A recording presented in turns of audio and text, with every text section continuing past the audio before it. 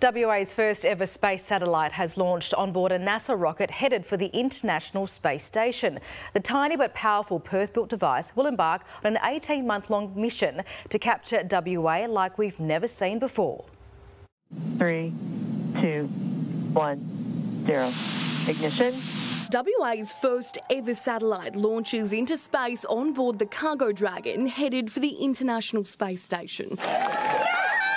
Exploding into the sky from Florida in the United States at 3:20 a.m. local time, the tiny WA-built satellite inside the BNR-1 embarks on its long-awaited Galaxy mission. Cargo Dragon is on course to dock to the International Space Station at about 11 a.m. Eastern Time tomorrow. Here in Perth, space fans ventured to Yagan Square for the second day in a row to watch the momentous event after bad weather delayed yesterday's launch.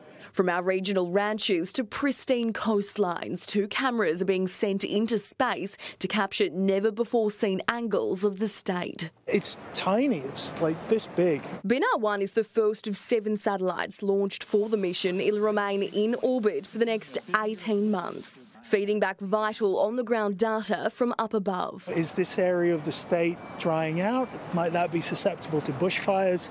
Can we have bushfire monitoring? Are these crops ready to harvest? It will deliver outstanding data to Western Australia, which will inform our farmers, our miners, our geospatial engineers. The brains behind the technology, a team of Curtin University students who've worked hard for the last 4 years for this moment. 30 undergrads on the team, and they've all shared in putting this thing together. Today's space launch is just the start for the state's exploration capabilities. The team is already working with NASA with plans to have a WA spacecraft reach the moon by 2025. Onwards and upwards from here, I guess. Sarisha Bradley, 9 News.